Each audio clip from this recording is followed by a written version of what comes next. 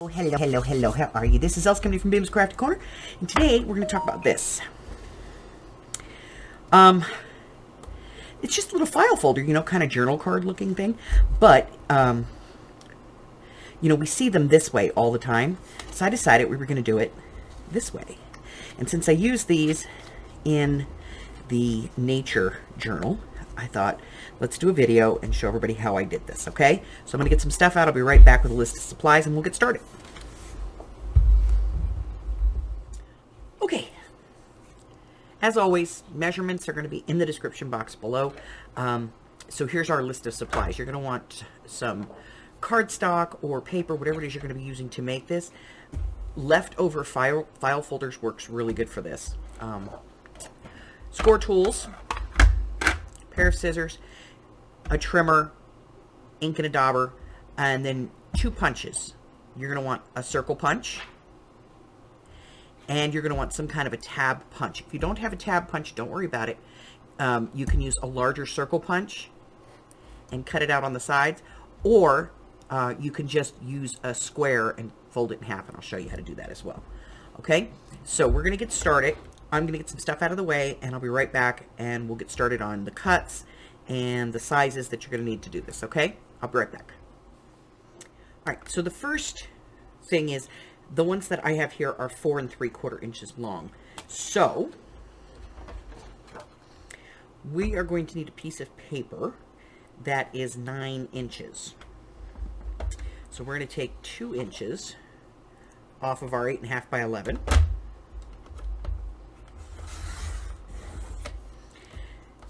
Hold on to that. And then we're going to be cutting the widths of our tags. And I think 3 inches is a pretty good width. So I'm going to take this at 3 inches.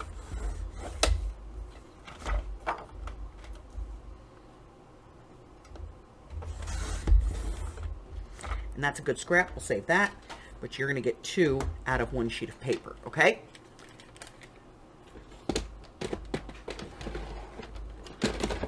So these are now 9 by 3, all right? We're going to get out our scoring tools because we're going to score this on the long end at 4.5.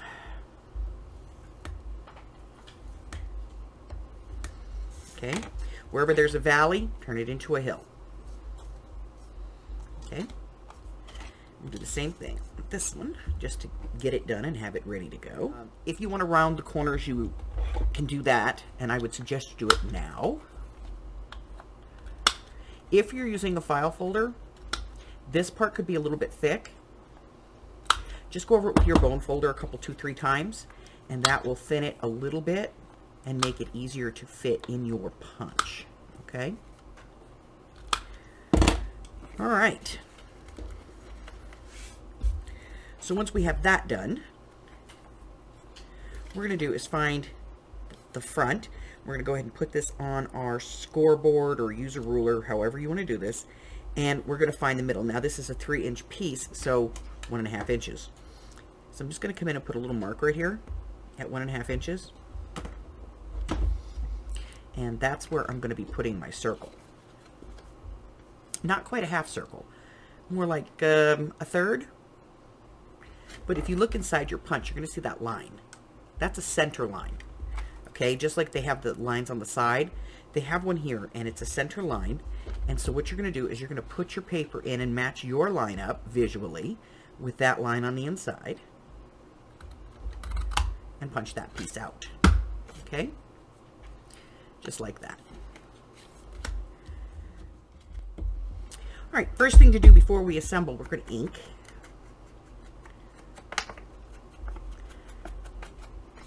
Now, you don't have to ink the inside of this, but I do recommend that you ink both sides of the outside.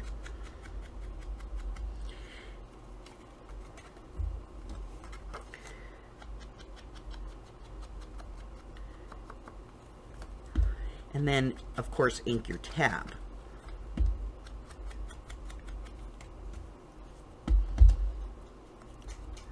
Both sides, all the way around.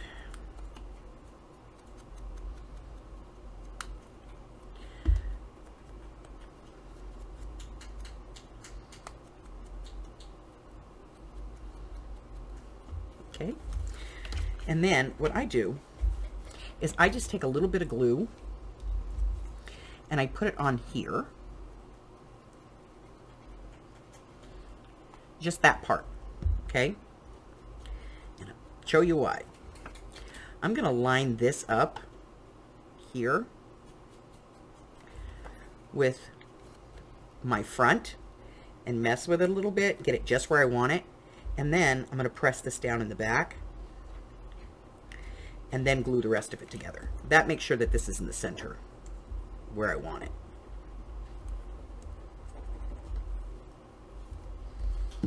Okay, so there's my tab. All right, so this is a 4 by 6 inch piece of paper, and we're just gonna score this at 3 inches. A couple of light scores.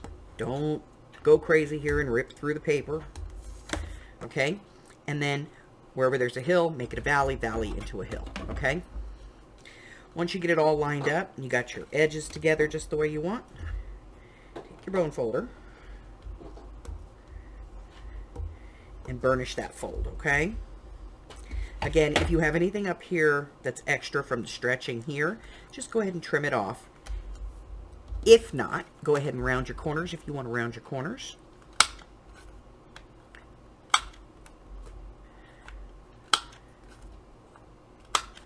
And then you're going to find your center again.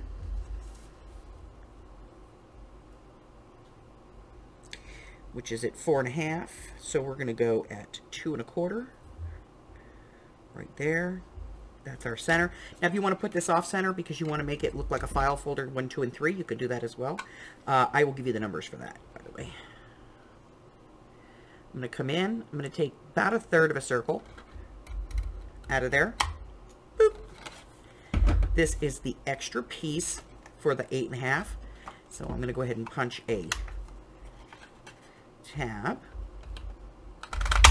out of that. Same exact thing. We're going to go ahead and fold this in half, line it up as neatly as we can, burnish our fold, and ink everything just like we did on the other one. Okay, so I'm going to go ahead and ink this, and I'll be back. We'll put it on, and then we'll get started on doing a little decorating. Okay, right back. All right, so I wanted to do this one more time. So what I do is I open my tab, and I put glue just on the edge here. Okay. Then I take the other part of the tab, line it up, make sure that I've got it in the right position here. Okay. And then get it set where it needs to be, and then put the back down. Okay. Then I glue the rest of it down. That just makes sure that I have it lined up perfectly.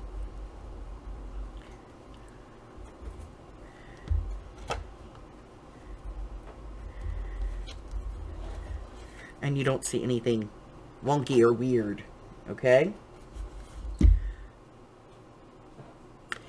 All right, so as I said, these are going to be in my nature notebook. So I'm kind of working, you know, on that theme. So I have here a piece of the paper that we used in that. And we're going to be tearing some of this. And we have some of the green that we've used, some of the phrases, some more of the paper, you know, just little bits of stuff that are from that journal. And let's see. We're going to decorate these based on that. So,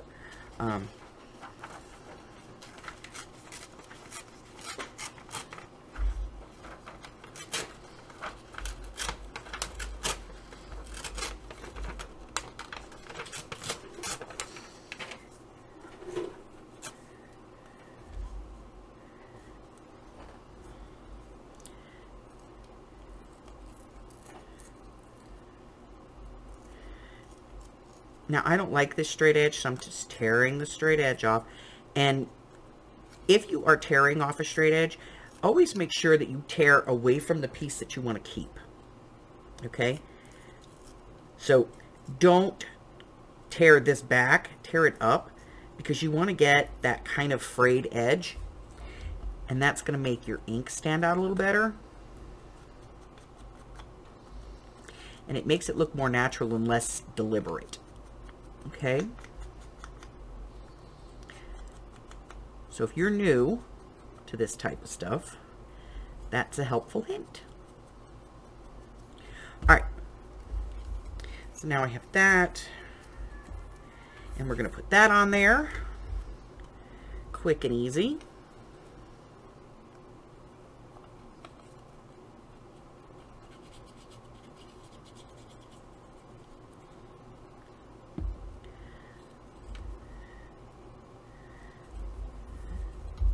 And the reason I'm decorating in this direction is because this is probably going to come out of a side pocket. So I want it to still be up right this way, okay?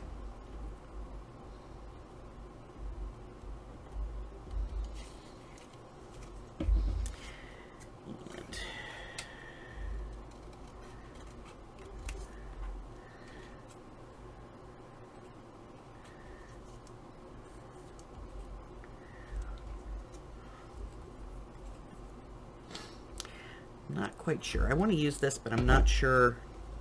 It's a little wide, so we'll have to see.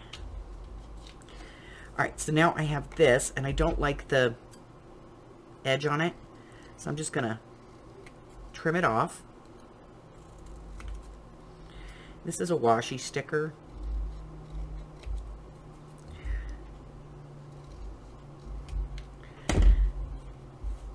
And I want it to look more like a label and less like a stamp. I'm going to go ahead and peel that off the backing. A little bit of glue. Doesn't take a lot, but I don't trust it, so.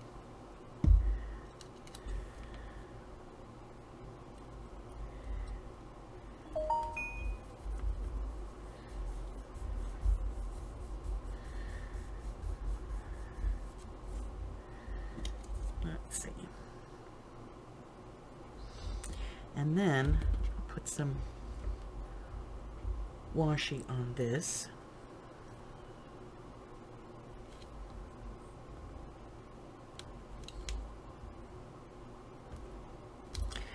We're going to probably put that right side up instead of upside down.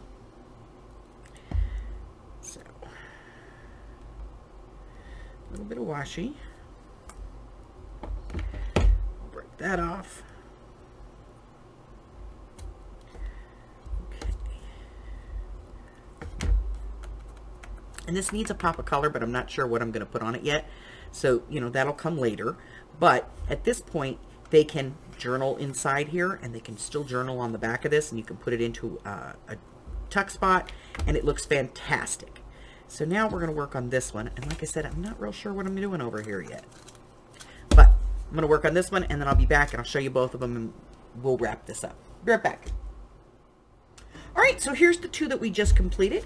This one, I decided to leave it a little bit plainer.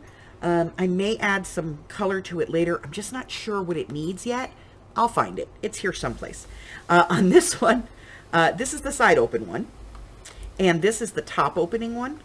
And what I did here is I just added a little piece of painter's paper. I did get that that phrase in there, one of the stickers from the roll that has the jar of butterflies, and a little butterfly here. And then I just put a little teeny bit of bling right here on that one, just as a little pop of color. And that's it. You know, easy peasy, guys. These are simple to do. Remember that the measurements for these sizes, for the vertical and horizontal on these, is going to be in the description box below. So if you want to check that out, you'll have your cutting sizes and your scoring down there as well. Let's see, anything else?